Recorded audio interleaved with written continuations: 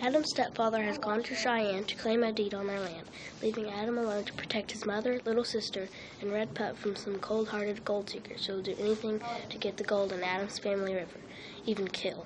On this heart-stopping chase through the mountains, Adam will do anything he can to save his family and his beloved dog that could ruin everything in a blink of an eye.